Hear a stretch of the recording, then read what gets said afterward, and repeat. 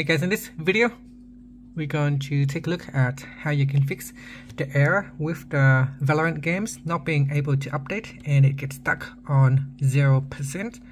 So I'm just going to close this one off. Okay, so the main reason is it has something to do with your antivirus. So I'm going to exit to desktop.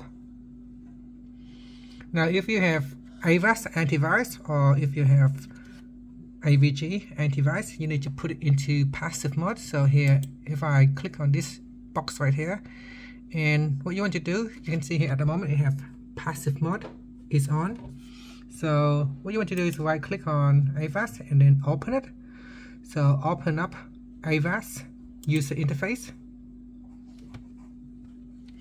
Alright, and then in here you want to click on account. So on the left hand side, click on account. Then click on settings. Then over here at the top, you want to go over to troubleshooting.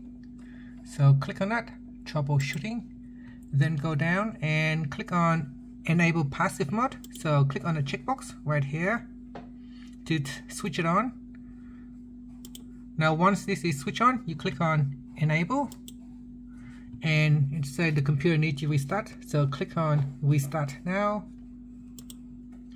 After that, you can then try to restart Valorant games, and this time you will see that it will not say downloading stuck at 0%.